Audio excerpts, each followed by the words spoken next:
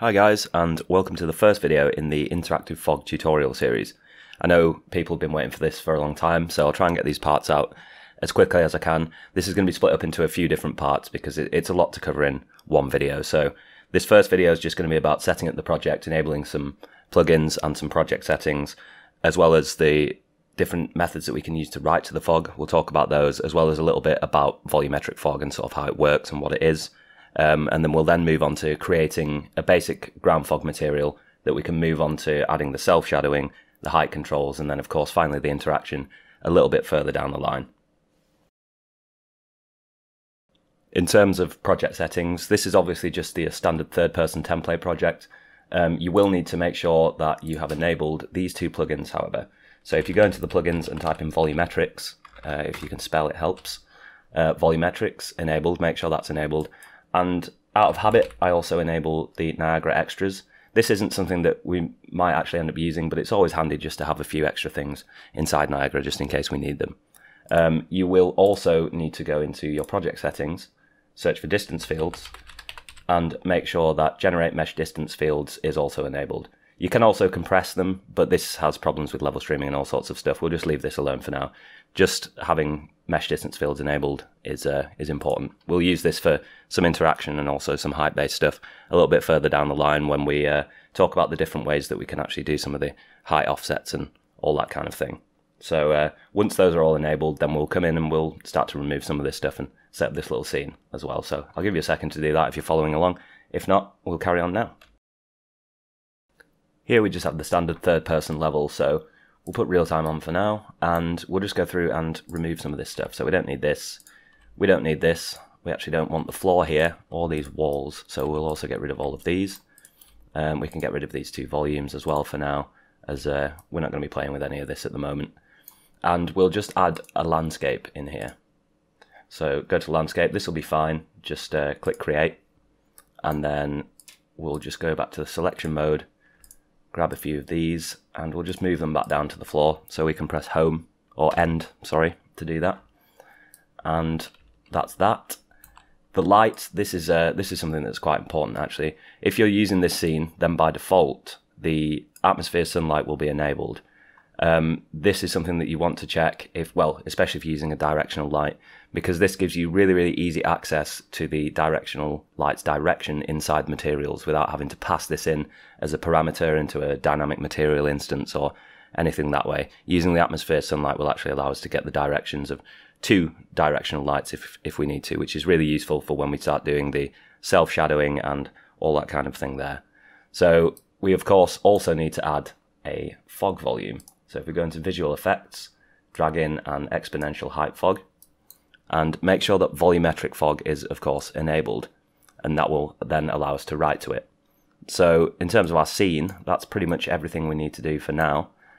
We will however just make this light source movable to get rid of these artifacts on the shadowing there. So that is that for now. So we'll talk about what the fog is, and then we'll talk about the two methods that we can use to write to it now. When talking about rendering volumes in games, there is traditionally two methods to do it. The first is ray marching, which we're not going to discuss too much here. We will talk about it a little bit as we do the self-shadowing on the fog material, but that's something for another video that I have planned much further down the line. Today, all we really care about is voxelization. Now, voxelization, or a voxel, is a volumetric pixel. So you could think of that as a pixel inside a volume texture, for example, or in the case of volumetric fog. Now, it actually has a good explanation if you look here under the documentation. This is a low-resolution, camera frustum aligned volume textures, basically. So what that means is that inside our camera frustum or our camera view, we slice this up into a bunch of volumetric squares or volumetric pixels, and we then write a volume texture into each one of these to create the effect of the fog. And it's these volume textures that we actually write to when we're using volume materials. Now, one of the important things to note about this is that because these are low resolution, it does use temporal reprojection, which is using a jitter on the voxel's position each frame so that we can smooth out these aliasing artifacts, which is similar to how temporal anti-aliasing works as well.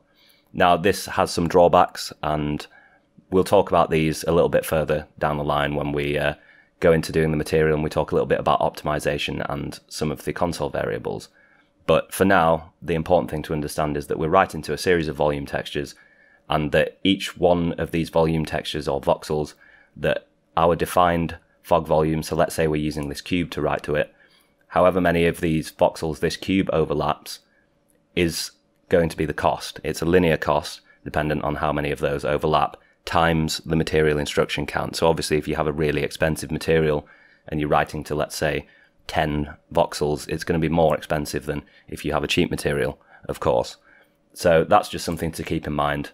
And that's pretty much all we need to know about the volumetric fog at this point. So we'll go on and we'll look at how to actually write to it now. In terms of writing to volumetric fog, we have two options. We can either use a mesh to write to it, or we can use a particle to write to it. Now these both will use a volume material, and we'll create these in a second. We'll first drag in a box, or a cube, should I say, and we'll also drag in a sphere so that I can demonstrate something else as well. So let's start by just creating a new folder in here, and we'll just call this fog for now. And we'll create a new material as well. We'll call this m_fog, just for simplicity's sake at this point.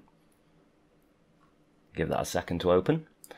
Okay, so the first thing you're going to want to do is change the material domain to volume, and then it will also tell you that volume materials must be an additive blend mode. So we'll change the blend mode to additive as well.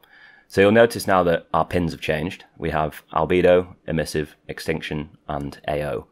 Albedo is obviously the color. The emissive color is also obviously just the emissive color. We can add a little bit of glow to our fog if we want to. And extinction is our density.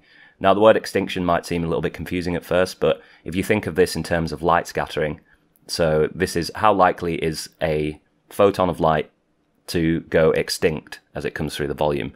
And you can think of this as the higher the density of the volume, the more likely that photon is to be scattered away from your eye, and therefore technically go extinct, at least from the user's view. So that's the way to think about extinction, really. So this is going to be our density parameter, this is our color parameter, and this is all we're going to worry about for now. Ambient occlusion does come into it. We can actually use this to simulate self-shadowing and all that kind of thing. So we'll look at that a little bit further on. But for now, we'll just add an albedo of white. Generally, fog will have a white albedo if you're talking about particulates of water. And we'll also just add an extinction of 1 for now. So this will actually end up being really thick, but that's fine. So once you've created that, we'll give that a second to compile. And we'll drag this onto this cube here. Now as you can see, we now have a nice foggy little cube, which is handy. But if I drag it onto this sphere, we also have a nice foggy little cube, which might be confusing at first, but one thing to note is that when we're overlapping these voxels and we're writing to them, we only care about the bounds of the mesh. This isn't the surface, it's only the bounds. So that limits you to having square volumes when using meshes, usually. But when it comes to particles, this is slightly different. So to write to it using a particle, we will create a new Niagara system. We'll just create an empty system for now, and we'll call this ns_fog write. Open this up, system overview, and we'll add an emitter. Now you can enable engine content here, just add an empty one, and then we can disable this engine content again if you want to. So this is just our empty emitter, which currently isn't doing anything. It's not spawning any particles, it just has the basic initialize, state, and a sprite renderer. And what we want to do is we want to add a spawn burst instantaneous, and we just want to spawn 1 particle. And there he is. So under the particle initialization, we can leave the lifetime alone, because what we're actually going to do is under particle state, we're going to uncheck kill particles when lifetime ends, which means that this particle now lives forever. And if we go into our emitter state, change it to self, and change our loop behavior to once and infinite, now we will just spawn 1 particle on spawn and it will live and loop forever, which is exactly what we want. We'll change the size, however, slightly. So if we go into the initialize particle and change the sprite size mode to uniform, and we'll make this, we'll make it 1000 just for now, just so it's a little bit bigger and we can actually see. Now, if we go into the sprite renderer, add our fog material that we just made, click compile, click save, and let this compile for a minute. As we drag this in, you'll now see that we have a round volume, which is the same size as our particle. Now this is great, this is exactly what we want, and we can use the material to do some fall-offs and all those other sorts of things between the edge and the center, and have a nice, so we don't have these sharp, horrible aliased edges. We'll go ahead and look at that in a minute. As you can see here though, as we move this around, this doesn't actually move, because we've created this particle once on spawn and just told it to sit there. It's not updating its position, it's not doing anything, so we'll make it update its position as well. In the particle update, we'll just type set new existing parameter directly, and then we'll set particles.position, and automatically it will fill in engine owner position, which is the position of our Niagara system. So we'll just compile that, leave that as is, and now as we move this around, you'll see that it actually follows us. Now you can see that temporal reprojection taking effect there as this volume moves around and we get that blurring. You'll also get that blurring when injecting lights into here, so that's something to note as well. We'll actually have a look at how we can reduce this a little bit later on, and possibly even a method for allowing lights into the fog that aren't so laggy is not the word, but you know what I'm trying to say. So we'll look at that at some point as well. But for now, this is exactly what we wanted. So we'll just get rid of these meshes, and we'll have a look at improving this material slightly now, so we have something other than just this. Apologies if there was a slight cut there, I just had to get rid of some of these lighting issues that were going on. Pre-baked lighting just didn't seem to want to go away, but I managed to sort that now, so get back into doing this. So as far as our material goes, let's open this up. So we want to improve this a little bit. One of the common things that you'll see when using a particle system is, because we have access to our particle data, we want to write a fall off in here from the center to the edge. So to do that, one of the simplest ways is we could just use a sphere mask to do it. So type sphere mask, and we'll need our world position. So just type position. If you type world position in there, it doesn't come up. I don't know why.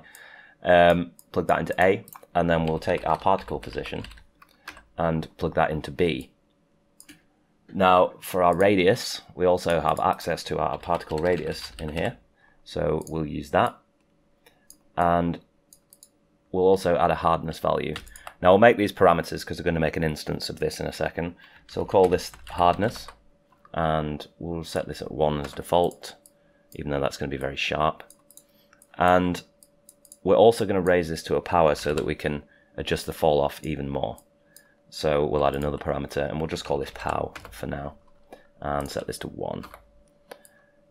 Okay, so if we now also convert this to a parameter and call this extinction,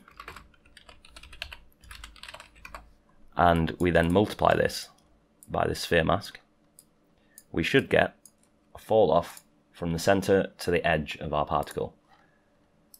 Now we need to create our material instance, so we'll go ahead and do that, and then in our particle system, we need to make sure that we've set that instance as the material as well.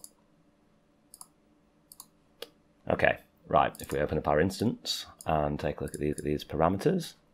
So we have our extinction, our hardness, and our power. So we'll first override these two, and if we take our hardness down, we'll see that we get that fall off now.